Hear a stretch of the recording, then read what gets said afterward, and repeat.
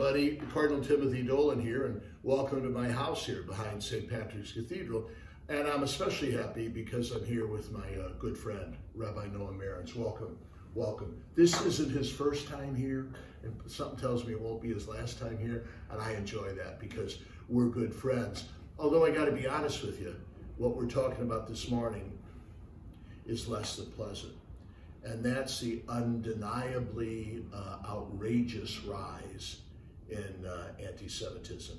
Actually, Rabbi Marans, of hate crimes, of which anti-Semitism would be one of the oldest and one of the more numerous. So look, we're practical guys. You and I are pastors. We're with our people. And we hear our people say, somebody's got to do something. And we say, where's the outrage? Where's the outrage? These are vicious, these are vitriolic, these are hateful episodes of baiting and attacking and harassing, and somebody's got to say, enough, and we're better than that. So, Noam, thanks for the opportunity just to weigh in. What do you think? What do you read would be the best for us to do? Well, first of all, we're grateful that our dear friends are speaking out and that they recognize the enormity of the situation that has been building up over years. Afraid so. Let's remember that it was just a few years ago when Jews were mowed down in prayer at a synagogue in Pittsburgh. And there's a whole series of these, but there's something more brazen about this moment. Yeah. It's becoming more visible. It's no longer one lone demented person. It seems to be more common. It seems to be a bit more provoked. I don't want to say accepted, but the outrage is less than I would expect. And that's why I ask with you what the AJC asks, where is the outrage? I want you to hear from your Catholic family that we're outraged, okay? We are outraged. Against the hatred against the Jews. And I wonder, Rabbi Marans, I was mentioning to you, I was on a very enlightening call this morning with the Consul General of Israel. And I mentioned to him, I said, Consul General, thanks for asking our input here. He more briefed us about the situation in the Middle East, but then he said, I think an unfortunate sequel to this is that it has exacerbated the already rising attacks on Jews throughout the world. And I said to him, you know, Consul General, we appreciate this sensitizing because we are extraordinarily proud of the friendship, the trust, the working together that the ecumenical and interreligious community have in New York.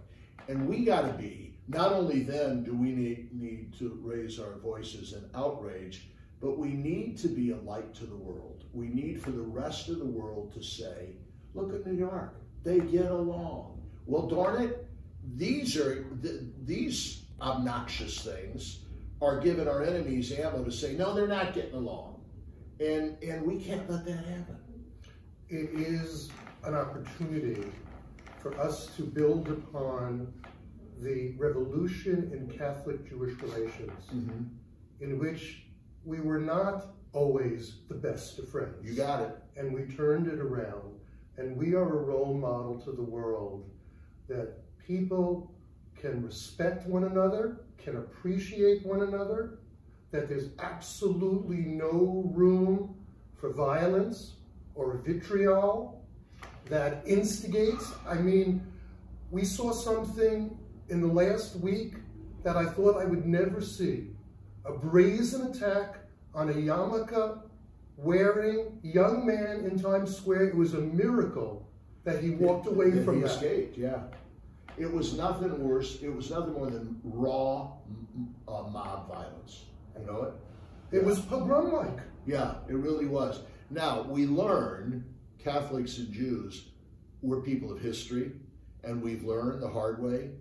I often hear you, Rabbi Marans, say how you learned the hard way, that if you're silent in the face of these attacks, thinking it might go away, if you ignore it, it's only going to get worse. We have learned the hard way that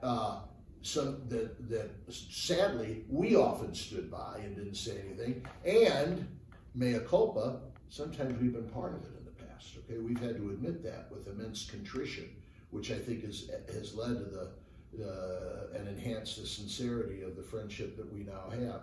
So we both learned from that it can't just be duct taped. You've got to speak out. And our people expect us to. And we don't want to let them down. And we've just got to, I think that's part of our role, to be prophets, right?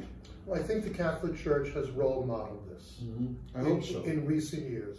First of all, His Holiness Pope Francis has been extremely outspoken about this topic, calling it a sin, calling it ridiculous. How could a Christian whose roots are in Judaism be anti-Jewish, anti-Semitic? Just yesterday, the United States Conference of Catholic Bishops came out with a very strong statement, which cited Nostra Aetate, the document that transformed the Catholic Church's view of Jews and Judaism in 1965.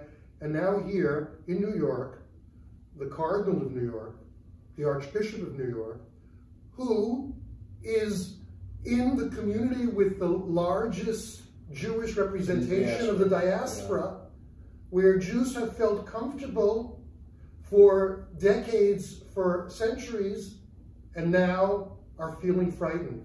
Now are asking, should I be wearing my yarmulke in public? This is unacceptable. No. Listen, we've been dealing with this for a long time. I've been going to synagogue, and synagogues in the neighborhood where I live, of course, have had security for a very long time. But this past Shabbat, we had heightened security. You got it.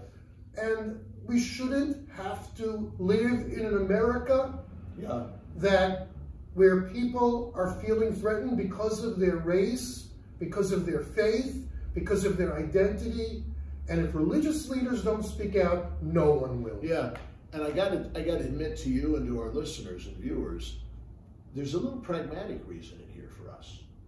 Because as the old saying goes, they come after you, we're next. My phrase is, hate is an equal opportunity offender. Hate is contagious, and we're already seeing it. I was out at a parish on Staten Island, a beautiful little Mexican humble parish, where the congregation was harassed. They yelled invectives at the priest. They tried to desecrate the Eucharist, and they came back in the middle of the night and lopped the heads off 2 statues. That's hate. That's religious hate. If we don't preserve and defend the historic sanctuary that America has always been for religious freedom and religious friendship, well, then we're going to let down ourselves and the world. What can we do? We're asking everyone who is watching this video to find an opportunity to meet with someone else. If you are a leader, do what Cardinal Dolan and I are doing. Sit down, make a video, say there is no place for this in New York. There's no place for this in the United States. There's no place for this in the world. Show us that there is outrage. Show us that you're in solidarity with the Jewish people and any people. There you go. To which hate is directed. Yeah. I'll tell you this, I give any of my Catholic people permission and encouragement. You want to visit the synagogue, you want to go up and say a prayer, you want to introduce yourself to the rabbi and congregation, be my guest. I'd be proud of you, okay? Because we need to stick together. Thank you very much, Cardinal Dolan. All right, keep us posted, all right? Good.